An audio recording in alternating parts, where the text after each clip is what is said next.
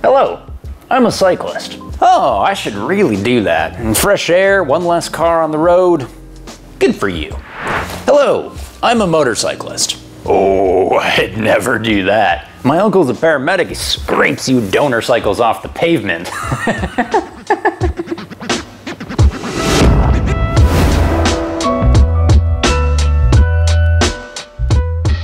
So here's my suicidal commute on a motorcycle.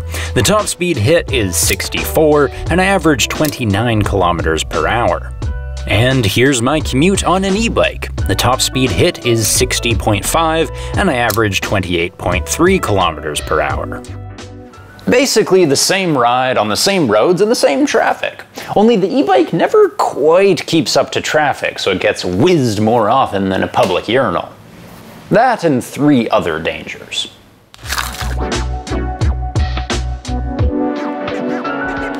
This is how I dress for motorcycling.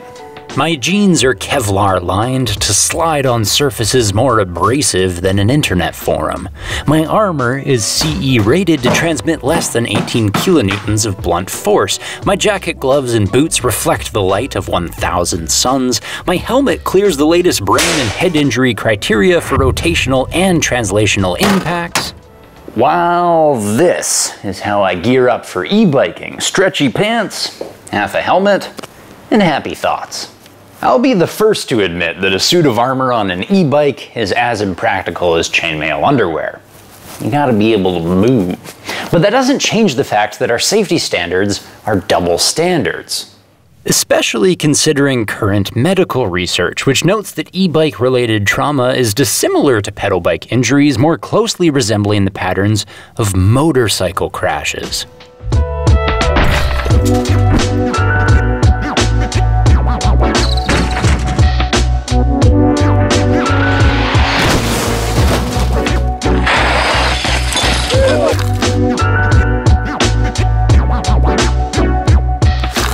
When car drivers look both ways, they're looking for cars. Selective attention means it's common to look right through a motorcycle on the road, but even more common to miss a tiny bicycle beside the road. Oh! She didn't see us. Because they're looking for cars, they're not really looking for you, right? I've never been hit on my motorcycle, but I've been hit twice on my bicycle. Anecdotal evidence is only evidence of an anecdote, so let's look at real numbers, starting with the UK, since they have a culture of commuting on 2 wheels. 1,789 motorcyclists are killed or seriously injured per billion vehicle miles. The only other road user in that league is pedal cyclists, 1,036 per billion vehicle miles. But we know in America that e-bike accidents are 2.8 times more likely to require hospitalization than pedal bikes, and 3.3 times more likely to smoke a pedestrian. Cross-analyzing those data sets suggests that e-bikes are at least comparable to motorcycles in danger, if not worse. And I know, crossing data is a faux pas. I'd love to cite a more direct comparison, but it doesn't exist. E-bikes are just too young. It's become a deadly plague. Electric bicycles on the streets of Israel ending up in so many accidents. 16 deaths already this year. ABS, traction control, DOT tires, tail light, headlight, high beams, fog lights, indicators, mirrors, weather warning instruments, and most importantly, see, all this requires a motorcycle license to operate, meaning I must complete several stages of mandatory training, often spanning 2 years. Bicycles can also be handled skillfully, but the only thing regulating the progress of your braking and balance is your own leg strength.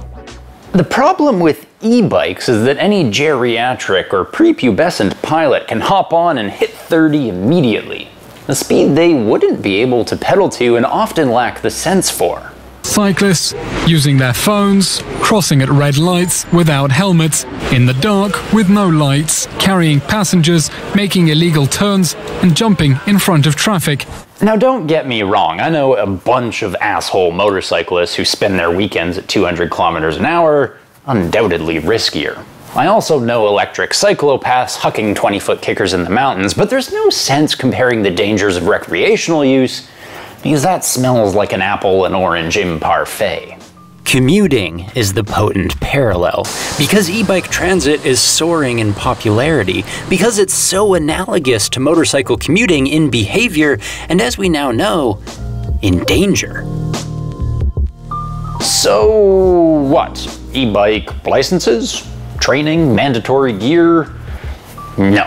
We have enough reputation as a no-fun generation as it is. I just want to say to anyone comfortable with the idea of commuting on an e-bike, you could consider a motorcycle.